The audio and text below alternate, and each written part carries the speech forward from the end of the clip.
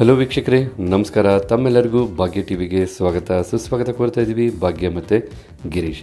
ಸ್ನೇಹಿತರೆ, ಇವತ್ತು ಒಂದು ವಿಡಿಯೋ ಮೂಲಕ ನಾವು ನಿಮಗೆ ಹೋಟೆಲಲ್ಲಿ ಹಾಗೆ ರೆಸ್ಟೋರೆಂಟಲ್ಲಿ ಮಾಡ್ತಕ್ಕಂಥ ಜೀರಾ ರೈಸ್ನ ಯಾವ ರೀತಿ ನಿಮ್ಮ ಮನೆಯಲ್ಲೇ ಮಾಡ್ಬೋದು ಅಂತ ತಿಳಿಸ್ಕೊಡ್ತಾ ಇದ್ದೀವಿ.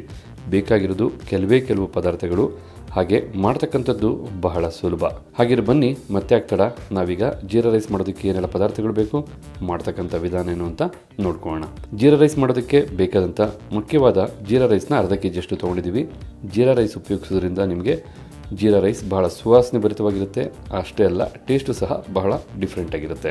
ಇನ್ನು 2 ಈರುಳ್ಳಿನ ಈ ರೀತಿ ಕಟ್ ಮಾಡಿ ಇಟ್ಕೊಂಡಿದ್ದೀವಿ.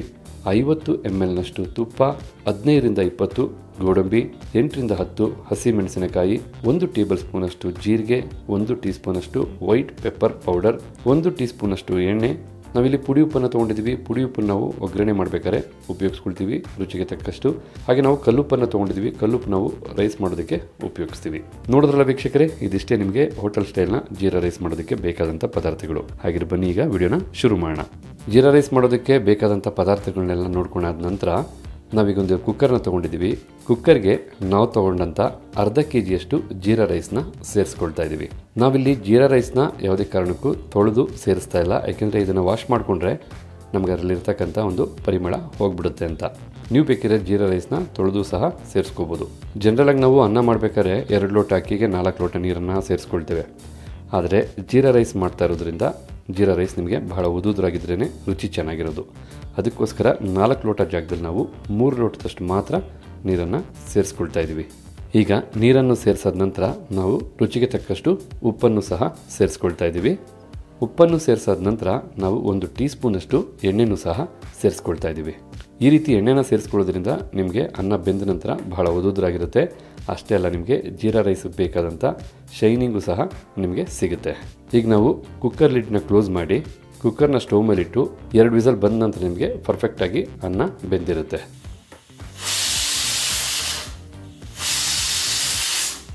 ಓಕೆ ವೀಕ್ಷಕರೇ, ಈಗ ಕುಕ್ಕರು ತಣ್ಣಗಾಗಿದೆ.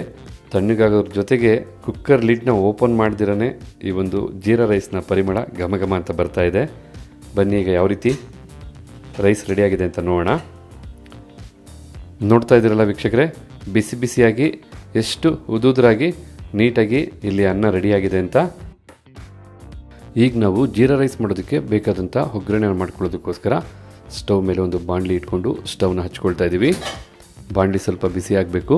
ಈಗ ಬಾಣಲಿ ಬಿಸಿಯಾಗಿದೆ. ಬಿಸಿಯಾದಂಥ ಬಾಣಲಿಗೆ ತುಪ್ಪನ ಸೇರಿಸ್ಕೊಳ್ಳೋಣ. ತುಪ್ಪನೂ ಸ್ವಲ್ಪ ಬಿಸಿಯಾಗಿ ಕರಗಬೇಕಾಗತ್ತೆ. ಈಗ ಇಲ್ಲಿ ತುಪ್ಪ ಬಿಸಿಯಾಗಿ ಕಾದಿದೆ. ಈ ಕಾದಂಥ ತುಪ್ಪಕ್ಕೆ ನಾವು ಗೋಡಂಬಿನ ಹಾಕಿ ಹುರ್ಕೋಬೇಕಾಗತ್ತೆ. ಗೋಡಂಬಿನ ನಾವು ತುಪ್ಪದಲ್ಲಿ ಹುರ್ಕೊಳ್ತಾ ಇರೋದ್ರಿಂದ ನಿಮಗೆ ರುಚಿ ಬಹಳ ಸೊಗಸಾಗಿರುತ್ತೆ. ಈಗ ಹುರಿದಂಥ ಗೋಡಂಬಿನ ನಾವೊಂದು ಕಪ್ಪಿಗೆ ಹಾಕ್ಕೊಳ್ಳೋಣ. ಈಗ ಗೋಡಂಬಿನ ಹುರಿದಾದ ನಂತರ ನಾವು ಜೀರಿಗೆನ ಹಾಕಿ ಹುರ್ಕೊಳ್ತಾ ಇದ್ದೀವಿ. ಹಾಗೆ ಹಸಿಮೆಣಸಿನ್ಕಾಯಿನೂ ಸಹ ಸೇರಿಸ್ಕೊಳ್ತಾ ಇದ್ದೀವಿ. ಒಂದು 30 ಸೆಕೆಂಡ್ಗಳ ಕಾಲ ಇದೆರಡನ್ನು ಹುರ್ಕೊಂಡ್ರೆ ಸಾಕು ನೀವು. ತದನಂತರ ನಾವು ಕಟ್ ಮಾಡಿ ಇಟ್ಕೊಂಡಿರ್ತಕ್ಕಂಥ ಈರುಳ್ಳಿನ ಸೇರಿಸ್ಕೊಳ್ತಾ ಇದ್ದೀವಿ. ಈರುಳ್ಳಿನ ನೀವು ಮೀಡಿಯಂ ಫ್ಲೇಮಲ್ಲಿ 3ರಿಂದ 4 ನಿಮಿಷಗಳ ಕಾಲ ಫ್ರೈ ಮಾಡ್ಕೋಬೇಕಾಗತ್ತೆ. ಈಗ ನಾವು ಈರುಳ್ಳಿನ 2 ನಿಮಿಷಗಳ ಕಾಲ ಫ್ರೈ ಮಾಡ್ಕೊಂಡಿದ ನಂತರ ನಾವು ಈ ಸಂದರ್ಭದಲ್ಲೇ ರುಚಿಗೆ ತಕ್ಕಷ್ಟು ಉಪ್ಪನ್ನು ಸೇರಿಸ್ಕೊಳ್ತಾ ಇದ್ದೀವಿ. ಈ ಸಂದರ್ಭದಲ್ಲೇ ನಾವು ಉಪ್ಪನ್ನು ಹಾಕಿ ಬೆರೆಸ್ಕೊಳ್ಳೋದ್ರಿಂದ ಈರುಳ್ಳಿ ಚೆನ್ನಾಗಿ ಫ್ರೈ ಆಗುತ್ತೆ ಮತ್ತು ಉಪ್ಪು ಸಹ ಚೆನ್ನಾಗಿ ಹಿಡ್ಕೊಳ್ಳುತ್ತೆ. ಈಗ ಇಲ್ಲಿ ನೋಡ್ತಾ ಇರಲ್ಲ ವೀಕ್ಷಕರೇ, ಈರುಳ್ಳಿ 3ರಿಂದ 4 ನಿಮಿಷ ಚೆನ್ನಾಗಿ ಫ್ರೈ ಆಗಿದೆ. ಈ ಟೈಮಲ್ಲಿ ನಾವು ಫ್ಲೇಮ್ನ ಆಫ್ ಮಾಡ್ಕೊಳ್ಳೋಣ. ಫ್ಲೇಮ್ನ ಆಫ್ ಮಾಡ್ಕೊಂಡಿದ ನಂತರ ನಾವು ಕುಕ್ಕರಲ್ಲಿ ಮೊದಲೇ ಬಿಡಿಯಾಗಿ ಬೇಯಿಸಿಟ್ಟಂಥ ಅನ್ನನ ಈಗ ಸೇರಿಸ್ಕೊಳ್ಳೋಣ. ನೋಡ್ತಾ ಇದ್ದೀರಲ್ಲ ಅನ್ನ ಎಷ್ಟು ಉದುರಾಗಿ ಆಗಿದೆ ಅಂತ. ಖಂಡಿತವಾಗಿಯೂ ಜೀರಾ ರೈಸ್ಗೆ ಈ ರೀತಿ ಅನ್ನ ಉದುರಾಗಿದ್ರೇ ನಿಮಗೆ ಬಹಳ ಸೊಗಸಾಗಿರುತ್ತೆ. ಈಗ ಕುಕ್ಕರಲ್ಲಿರ್ತಕ್ಕಂಥ ಅನ್ನನೆಲ್ಲ ಒಗ್ಗರಣೆ ಮಾಡಿದಂಥ ಬಾಣಲಿಗೆ ಸೇರಿಸಿದ ನಂತರ ನಾವು 1 ಟೀ ಸ್ಪೂನಷ್ಟು ತೊಗೊಂಡಂಥ ವೈಟ್ ಪೆಪ್ಪರ್ ಪೌಡ್ರನ್ನು ಸಹ ಮೇಲೆ ಹಾಕ್ಕೊಳ್ತಾ ಇದ್ದೀವಿ.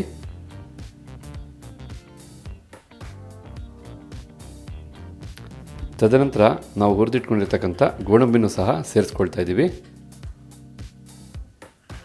ಈಗ ನಾವು ಇದನ್ನೆಲ್ಲ ಯಾವ ರೀತಿ ನಾವು ಚಿತ್ರಾನ್ನ ಮಾಡಿದಾಗ ಮಿಕ್ಸ್ ಮಾಡ್ತೀವಿ ಅದೇ ರೀತಿಯಾಗಿ ಮಿಕ್ಸ್ ಮಾಡ್ಕೋಬೇಕಾಗತ್ತೆ.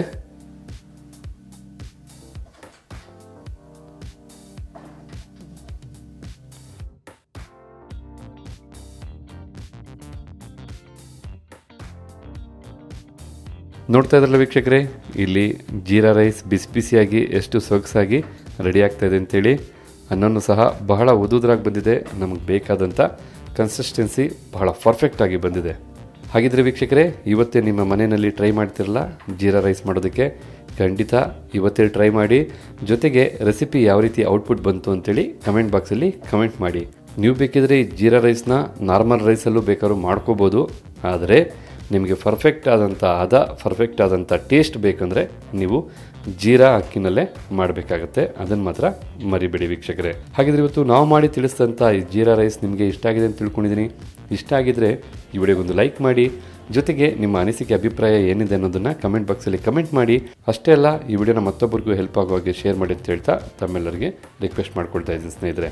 ಮತ್ತೆ ಹೊಸ ವಿಡಿಯೋದಲ್ಲಿ ಹೊಸ ರೆಸಿಪಿ ಜೊತೆ ಸದಾಕಾಲ ನಿಮ್ಮ ಮುಂದೆ ಇರುತ್ತೆ ಭಾಗ್ಯ ಟಿವಿ ಅಂತ ಹೇಳ್ತಾ ತಮ್ಮೆಲ್ಲರಿಗೂ ಮತ್ತೊಮ್ಮೆ ಧನ್ಯವಾದನ ಅರ್ಪಿಸ್ತಾ ಇದ್ದೀವಿ. ಭಾಗ್ಯ ಮತ್ತು ಗಿರೀಶ್. ಹೊಸ ವಿಡಿಯೋದಲ್ಲಿ ಭೇಟಿಯಾಗೋಣ.